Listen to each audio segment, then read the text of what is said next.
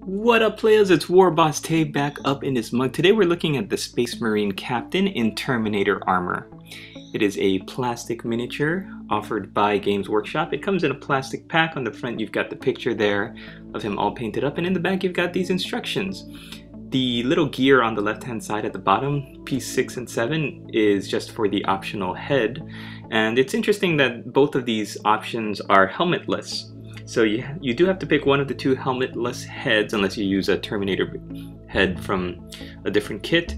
And we're going to take a look at it now. You can see the heads there are, one is the classic baldy and one is a head with hair and a rebreather mask. I really like how they've got the trim on that cloak sculpted on. The detail looks really, really nice. And the model, as you see, is going to be armed with a power sword and a storm bolter.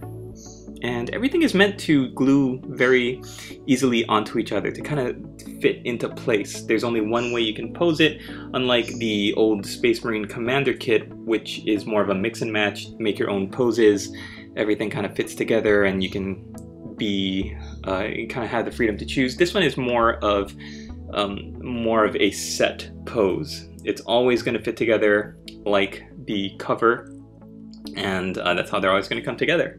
So I think doing that allows them to have a little bit more creativity, a little bit more detail in the sculpts, and so that makes me happy because it allows us to have more detailed figures when we're ready to actually paint them up. We don't have to do so much freehand. The detail is there and it's sculpted on, and we can paint the trim up any way we want. So here you've got the, I think this is the iron halo, supposed to represent the iron halo, and what I'm doing now is I'm kind of cutting off the pieces and cleaning off the mold lines, which you should always do. Okay. Shh.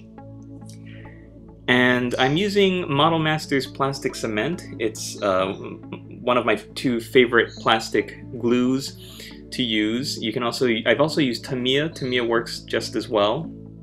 I like anything that kind of melts the plastic and then when it dries it bonds it together. It creates a really solid seal rather than just super glue that kind of dries sticking the pieces together. It's more, I think, beneficial to use something like Model Master's plastic cement. I think that's what it's called. So the model went together really easily. I think the only piece that I had a little bit of an issue with was the head. And there wasn't really too much of an issue with that either. The arms went on, they didn't have an exact seal, but because they have a larger surface area, you can kind of put the glue on the rims and the edges and press the pieces together. The larger surface area will mean that you get more of a chance to have a good seal.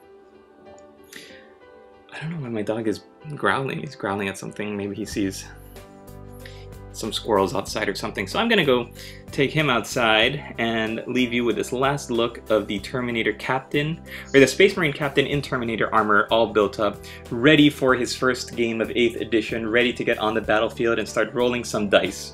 Hey, thanks for watching, everybody. Hope you enjoyed this little video. Stay tuned. I'm gonna be doing an unboxing of the Terminator Librarian, Space Marine Terminator Librarian, as well as some Centurions coming up. So thanks for watching. Hope you enjoyed this little video sneak peek at all the pieces of the Space Marine Captain and seeing them being put together on my channel. Don't forget to leave a comment, hit that like button before you go. We'll see you in the next video. Latest, players!